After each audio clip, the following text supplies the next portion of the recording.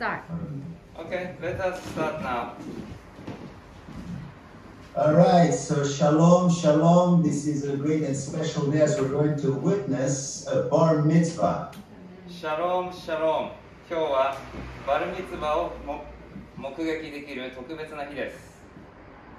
A bar mitzvah is a celebration of the boy's 13th birthday when, according to Jewish tradition, he attains his legal and religious maturity. バルミツバとは少年が13歳になる、これを祝うものです。ユダヤの伝統では、この時少年は法律的にも宗教的にも大人となります。These traditions, which dates for over 2,000 years, says that upon reaching this age, the boy is obliged to fulfill all the commandments. 2000年以上続くこの伝統では、この時から少年は律法を行い、宗教義務を行う責任を持ちます。However, for the believer in Yeshua today, しかし、イエシュアを信じる者にとっては意味が変わってきます。it marks the time when the boy realizes his duties, which comprise prayers, the study of the scriptures, fellowship, and service. それは少年が信者としての責任に目覚める日となります。祈り、御言葉の学び、生徒との交わり、奉仕、メシアの律法を守るという責任です。And also to follow the law of the Messiah as found in the epistles written for the body of the Messiah. そして身体なる教会に宛てられた手紙に書かれてある通りにメシアの律法を守るという責任に目覚めます。The usual preparation is about a year, and this is most probably why Yeshua was brought to Jerusalem at the age of 12. 普通準備には1年かかります。おそらくイエス様が12歳でエルサレムに登ったのもこのことからだと思います。We read in the Gospel of Luke, chapter 2, verse 42, and when he, Jesus, was 12 years old, they went up to Jerusalem according to the custom of the feast. ルカ2章42節にこうあります。イエスが12歳になった時も、両親は祭りの慣習に従って都に登った。This is when Yeshua began taking responsibility about ministry. イエスはこの時、奉仕の責任を感じ始めていました。And at that time, if you remember at the temple, his parents thought they have lost him. 両親はイエスが迷子になったと思いました。But he was not lost, but he was at the temple, and the Bible says he was sitting in the midst of the teachers, both listening to them and asking them questions. しかしイエスは神殿で学者たちの真ん中に座り、話を聞いたり、質問をしたりしていました。When his mother found him, 母がイエスを見つけたとき、he reminded her that it was about his father's business, his father in heaven, and in the business of the ministry. イエスは父の仕事をしていたと言います。父とは天の父なる神であり、仕事とは奉仕のことです。Hijiri and I and his faithful mother Yuko have met a number of times over Zoom. ヒジリと私と、そして信仰深いヒジリの母、ユウコは何度もズームで会い、この重要なことについて確認をしました。We went over these important elements which are now part of his life: prayer, reading of the scriptures, and service to others. それらはもうヒジリの生活の一部となっています。それは祈り、それから聖書の学び、そして奉仕です。The subject Hijiri will address, and which was entirely his, touches my heart. ヒジリがこれから話すテーマは彼が自分で考えました。それは私に感動を与えました。It touches my heart because it is about his love for God and his love for Israel, my people. なぜ私が感動したかというと、ヒジリは神様とイスラエルを深く愛しているからです。Hijiri not only prepared his speech, but he also learned Hebrew prayers. ヒジリはスピーチを考えただけではなくて、ヘブライ語の祈りも学びました。He put many hours in the preparation of his study and the speech we're about to hear. 私たちが今から聞こうとしているヒジリのスピーチは、ヒジリが何時間もかけて準備をしたものです。It is my prayer that the Lord will so greatly bless him and his family and his church and his country, Japan, whom he has many times manifested a deep love. ヒジリはご家族、教会、そして日本を深く愛しています。主が彼と彼のご家族と彼の通う教会、そして祖国日本を豊かに祝福してくださるように私は祈っています。Let us pray. 祈りましょう。Shema Israel Adonai Eloheinu Adonai Echad Baruch Shem Kevod Malchuto Le'olam Va'ed. Blessed be his name, whose glorious kingdom is coming and is forever and ever. 聞けイスラエルよ、我らの神、主は唯一の主である。主の皆に祝福があるように。栄光の御国はやがて現れ、いつまでも続くように。Today, Lord, we commit to you Hijiri as he is about to testify the great love he has for you and for all that pertains to you. 主よ、今日私たちはあなたに聖をお委ねいたします。彼はこれからあなたとあなたへの愛について証しをいたします。We have seen his dedication, we have seen his hard work, and the way he always uplift your holy name. 私たちは聖の献身と熱心と、またあなたへの賛美を見てきました。We pray that you give him wisdom, understanding, knowledge, and rest in his heart. 知恵と理解と知識と平和をどうぞ聖に与えてください。Cover Hijiri with your Ruach HaKodesh of love and strengthen him. あなたの愛の精霊で今聖を満たし、彼を強めてください。B'Shem Yeshua HaMashiach. メシア・イエシュアの名で祈ります。アーメン。アーメン。アーメン。Hijiri. ひじり君、お願いします。Can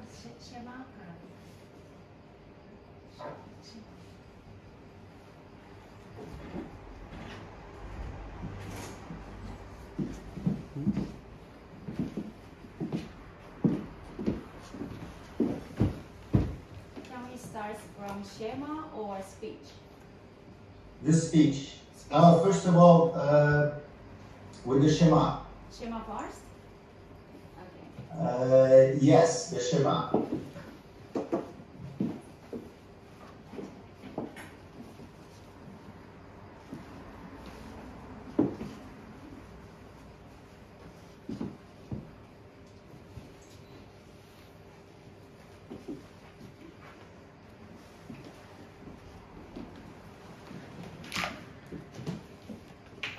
聞けイスラエルよ、我らの神主は唯一の主である。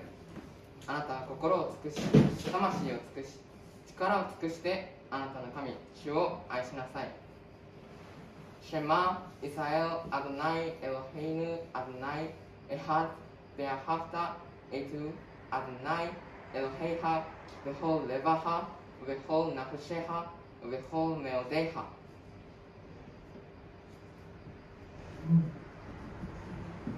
Right.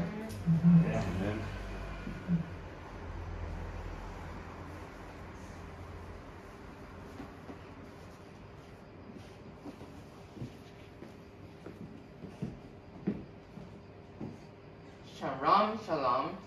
Bonjour, abavide, vos contre. First of all, I am deeply grateful for the grace of receiving Bar Mitzvah in this way. My name is Hijiri. It means holy. I am 13 years old. I am currently a high school student.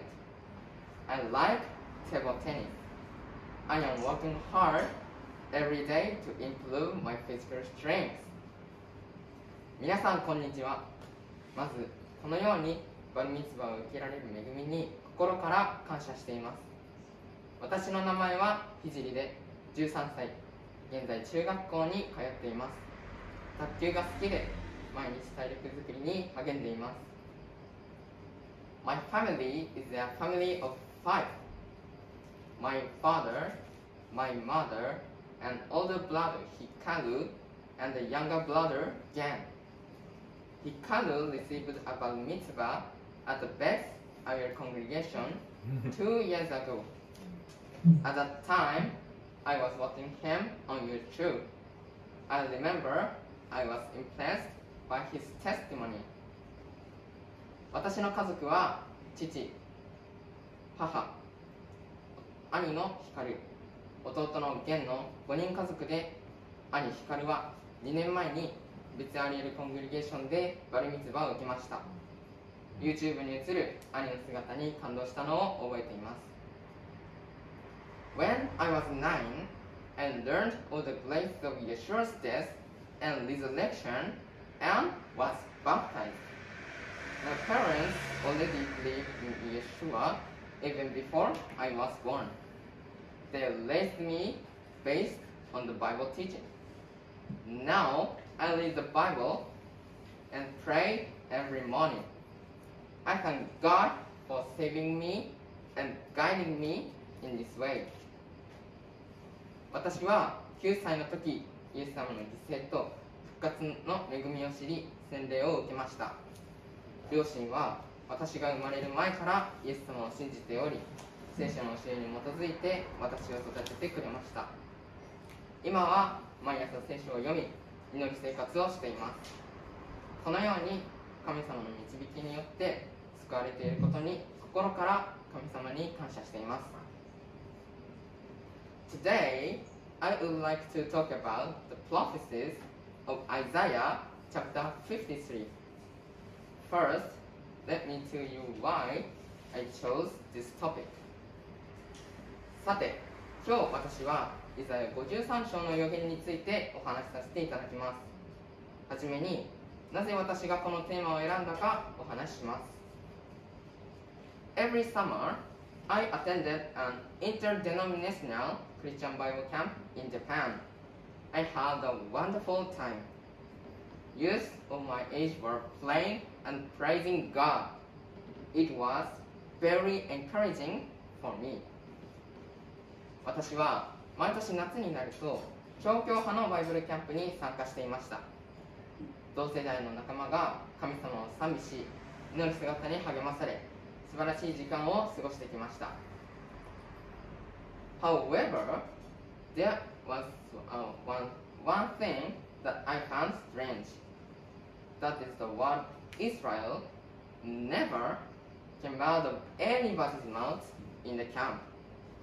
My parents always taught me to bless and pray for Israel. It has been very important in my family.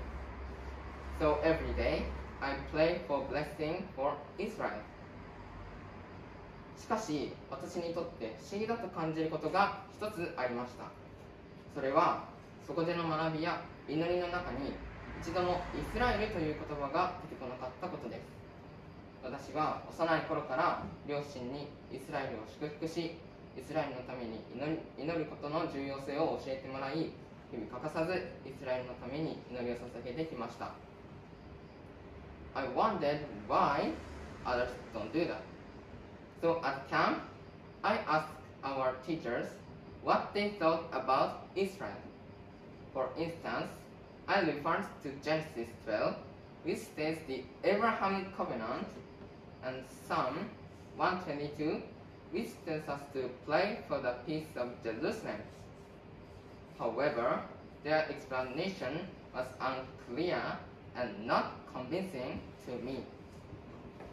不思議に思った私はバイブルキャンプのカウンセラーになぜイスラエルのために祈らないのか創世記12章や詩編122編を開きイスラエルの重要性を話しました。しかし納得できる説明はなく曖昧な返答だったのです。As you can see, Israel is largely ignored also among the churches in Japan. But that doesn't fit to the Bible teaching. Israel plays such an important role in the Bible. Isaiah chapter 53 teaches just that. このように日本の多くの教会ではイスラエルを意識しない雰囲気やイスラエルを無視した教えが根付いています。この日本の現状に私は違和感を感じてきました。イスラエルは聖書でとても重要な役割を担っています。そこでそのことが深く示されているイザヤ53章に注目しました。So today, I want to share with you this great chapter from two perspectives. 今日私はイザヤ53章について2つの視点から分かち合いたいと思います。Firstly, Isaiah chapter 53 teaches Israel's final salvation. Israel will nationally believe in Yeshua. This event will trigger the second coming of Yeshua. 一つ目は、イザヤ53章は将来イスラエルが救われる時の予言であるということです。イスラエルが国家的にイエス様を拒否したことを悔い改め、イエス様がご再臨されるきっかけとなる重要なポイントが書かれています。How will Israel repent nationally? では、どのようにイスラエルが国家的に悔い改めるのでしょうか。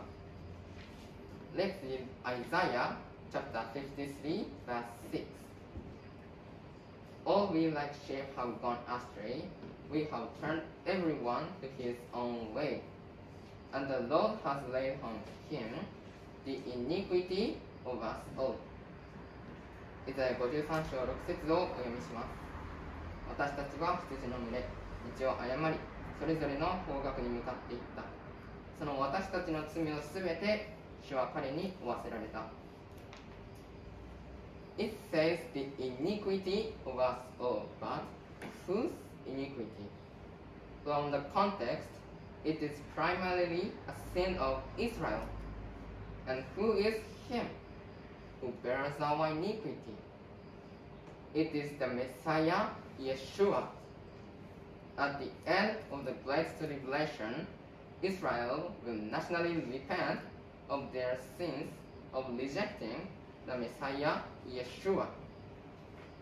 私たちの罪とは誰の罪でしょうか。イスラエルの罪です。また、彼とはイエス様のことです。大観覧時代の最後には、イスラエル全体がイエス様を拒否した罪の悔い改めを行うことになります。Let's read Zechariah chapter 12 verse 10. And I will pour on the house of David and all the inhabitants of Jerusalem the spirit of grace and supplication. Then they will look on me whom they pierced. Yes, they will mourn for him as one mourns for his only son, and grieve for him as one grieves for a firstborn. ゼカリヤ書12章10節をお読みします。私はダビデの家とエルサレムの住民に憐れみと祈りの霊を注ぐ。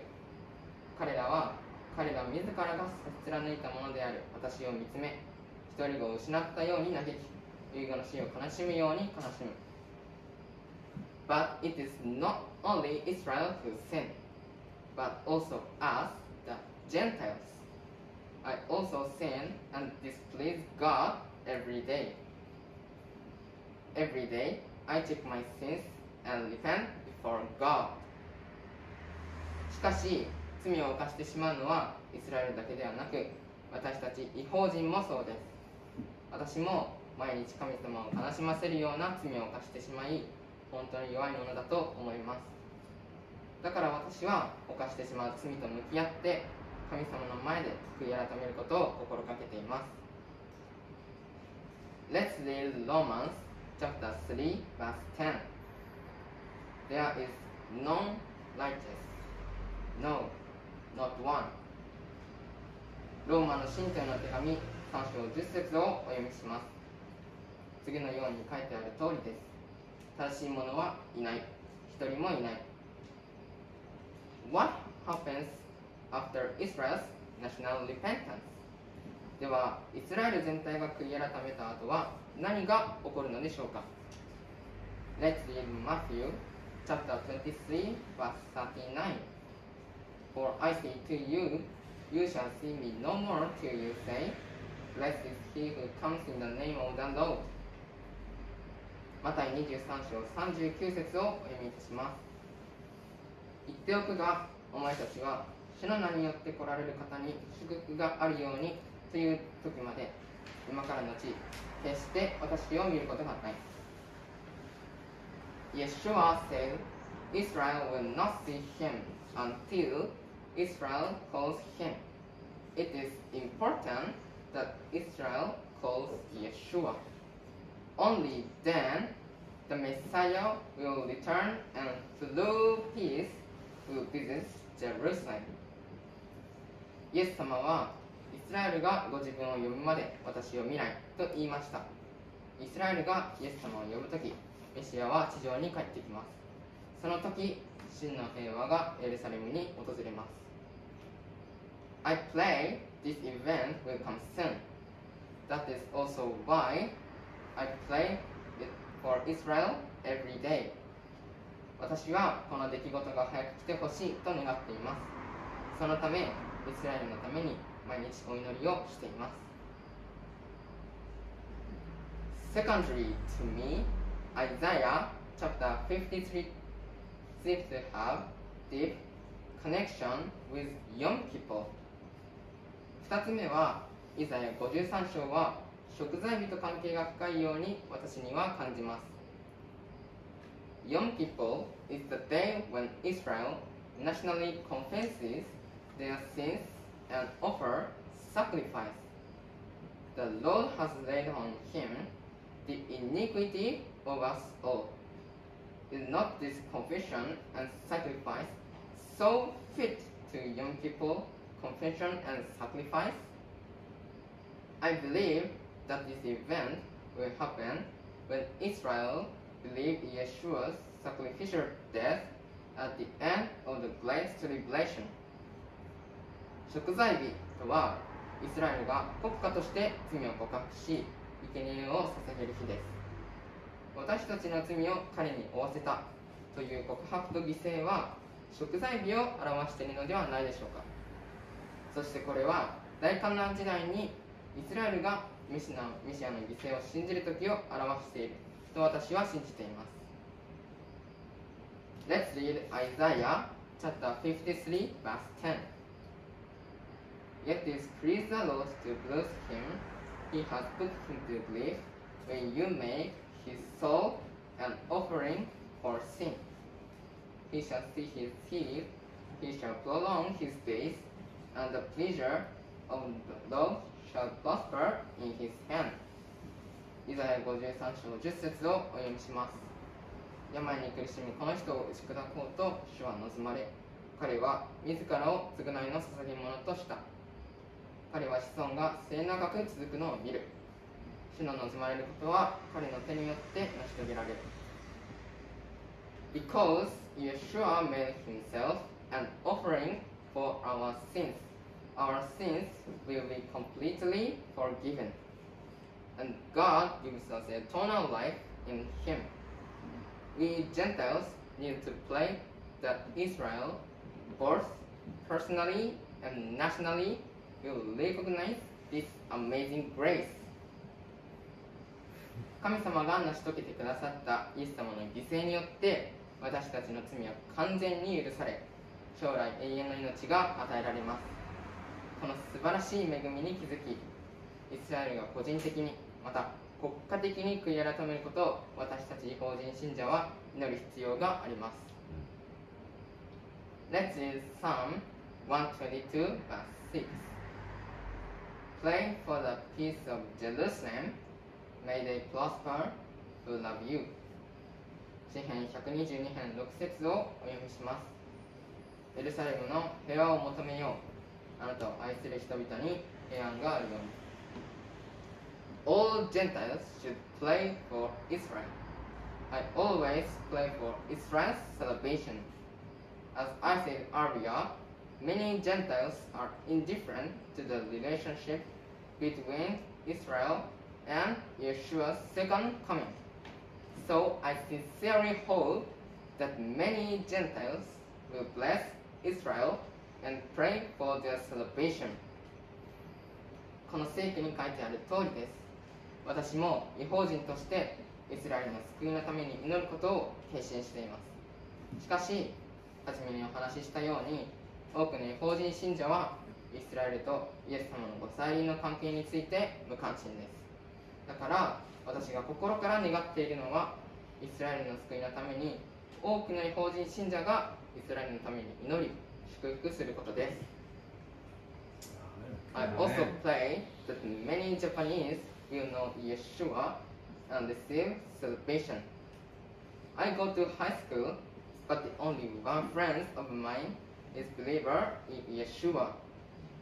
God gave me an opportunity to share gospel with him, but all other friends do not know Yeshua. They live a life that ignores the existence of God. Statistics shows more than 99% Japanese are non-believers in Yeshua. As a Gentile believer, my lifetime decision is to pray for the salvation of both Israel and Gentiles. そして日本人がイエス様を知り救われることです。私は中学校に通っていますが、イエス様を信じている友人は私が直接福音を伝えた一人だけです。その他の友人は皆聖書のことを知らず、神様の存在を無視した生活を送っています。統計によると日本人の 99% 以上はイエス様の救いに預かっていません。違法人の信者としてイスラエルと違法人双方の救いのために祈る生活をしようと私は決心しています。Finally, let's read 2 Corinthians chapter 5 verse 15. And he died for all, that those who live should live no longer for themselves, but for him who died for them and rose again. 最後に第2コリント5章15節をお読みいたします。その一人の方はすべての人のために死んでくださった。その目的は生きている人たちがもはや自分自身のために生きるのではなく、自分たちのために死んで復活してくださった方のために生きることなのです。My goal is to live for Yeshua, who died for my sins and rose again. 私はこの聖句に書いてある通り、私の罪のために死に復活してくださったイエス様のために生きることを目標として歩んでいます。I really wanted to meet you and have a fellowship with you face to face. I hope to someday visit Canada and strengthen our bond. I will be praying for blessed to be upon all our brothers and sisters of Beth Ariel congregation and to all Israel. Thank you for listening. Merci beaucoup.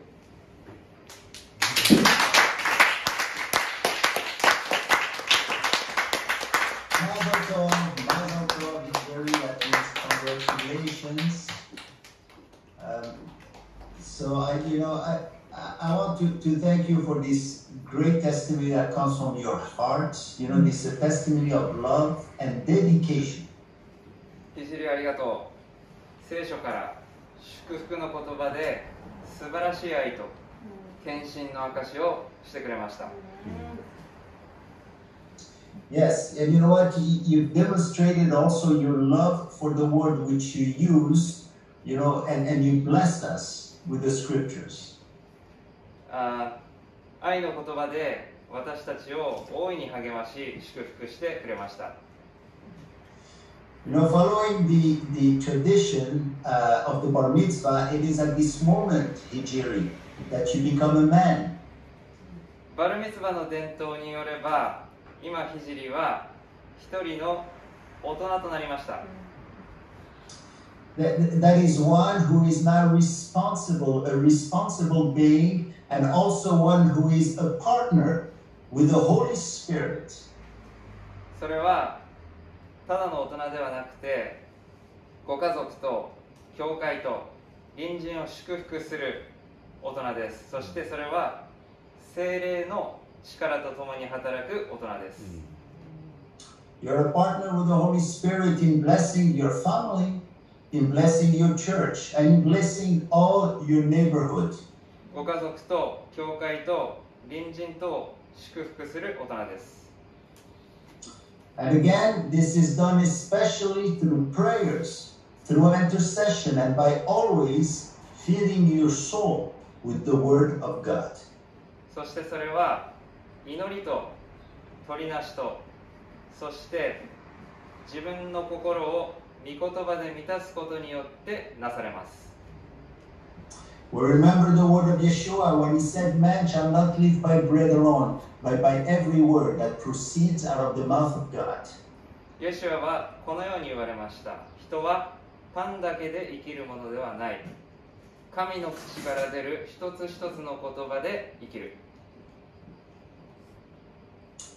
It is then, you know, incumbent to us all to follow the eternal path, just like Jeremiah said, in order to stay fit, always to serve and to bless. これは私たちにとってもそうです。エレミヤ6章16節にもある通りに、永遠に続く道を歩み、脇道にそれず、いつも使え、祝福する責任です。Hijiri, I know you spend a lot of time, and I have a verse for you in Hebrews chapter 6:16, which says, "For God is not unjust, so as to forget your work and the love which you have shown toward His name, and having ministered and still ministering to the believers." ひじり君、すごい時間をかけてスピーチを用意したね。君のための聖句があります。ヘブル6章10節、神は不義な方ではないので、あなた方の働きやあなた方が聖なる者たちに以前も今も仕えることによって神の名のために示したあの愛をお忘れになるようなことはありません。And so because you have put the time for this speech, we can all expect, by the promise of God, great blessings in your lives. この約束によれば、時間をかけてこのようにスピーチを準備したひじり君に私たちは豊かな祝福を期待して良いと思います。Hijiri, be always close to His word, in prayer and in supplication, and always in love and humility. ひじり君、いつも御言葉に親しんでください。そして祈り、願い、愛と謙遜を忘れないでください。It is now that we're going to move into the blessing of the bread and the blessing of the wine. ここで、祝福の祈りとパンの時間に移ります。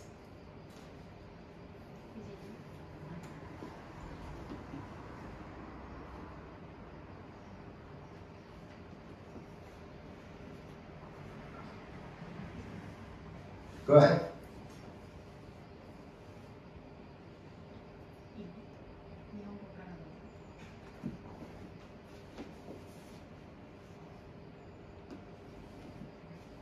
祈りの木の創造主よ、あなたを褒めたたえます。バルフ・アタ・アドナイ・エロヘイヌ・メルハ・オラム・ボレイ・トリハ・ガフェン。Amen. The bread. Yeah.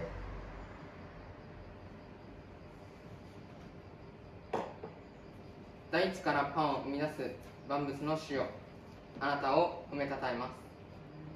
バルフ・アタ・アドナイ・エロヘイヌ・メルハ・オラム・ハムティ・レヘム・ミハ・アウェット。 Amen, amen, amen. Beautiful. This is beautiful. I will now close in prayer, and I want to tell you, Hijiri, we are waiting for the day you would come to Canada to see us and to spend time with us. 今から終わりの祈りに移りますが、ひじり君、カナダに来てください。お待ちしています。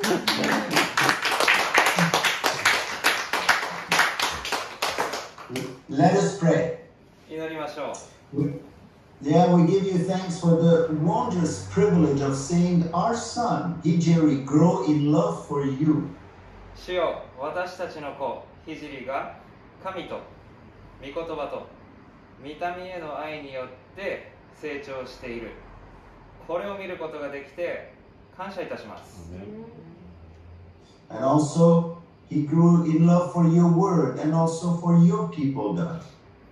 彼は御言葉と、そしてあなたの民を愛しています。We thank you for the health. We thank you for the strength you have given him, for the mind and spirit with which you endowed him. 健康と力、知性と霊、それをひじりに与えてくださり、感謝いたします。For all these precious gifts, we thank you, Lord. この素晴らしい賜物をひじりに与えてくださり、主よ、感謝いたします。Heavenly Father, watch over Hijiri on this special day and every day. 主よ、今日のような特別な日に、またそれだけでなく毎日、主よ、ひじりを守ってください。Grant him a growing understanding of the true significance of this occasion and a deepening loyalty to everything which it represents. 今日という日の重要性をさらに悟り、ここに確認された責務にいつも忠実でありますように。And finally, may the teachings found in the Word of God, in your Word, guide him through his life, and may he lead a life worthy of your blessings. 神の言葉が彼を導き、祝福にふさわしい歩みをすることができますように。Beshem Yeshua HaMashiach, Amen and Amen. メシア・イエシュアの名で祈ります。アーメン。アーメン。Amen. アーメン。 Very good. Beautiful. May the Lord bless you. Yes. Sharon would like to tell you something. But you don't have the translation. That's okay. It's You okay. can speak slowly. I'm very encouraged とっても励まされました。to see a young boy or a young man, I should say, このような少年、いや、もう男の人と言うべきでしょうか。who will need to stand up to a strong world out there. 今のような難しい世の中でこのように立っているということに感心しました。Because you've made a commitment now to the Lord. 主に自分を捧げよう、献身しようと決心しているからです。And I know that when we make a commitment to the Lord, things can get a little bit difficult. 主に献身をしよう、主に従おうとするときに物事が難しくなることがあります。But I am sure that the Lord is going to bless you beyond your own strength, that you're going to be a great testimony to your friends at school and to your family.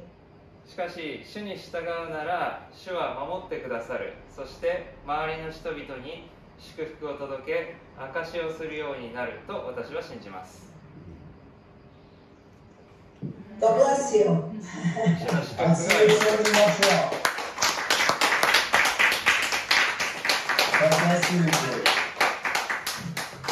神様の祝福がありますように。 Good night. Thank Good you. night. Thank you. いや、大丈夫です。もう終了。皆さん見せ Hello. 大丈夫です。大丈夫です。ちょっと見せて。sorry, could you hold on? So, Ah, yeah, this is a oh, congregation. yes. Oh, the church is there. God bless you all. May God bless you. This is great. Beautiful. Wow. It's nice to see your church. Good work. Yeah, Good all work. these people. Bye-bye. Yeah. Thank you. All right, see you. Bye. Bye.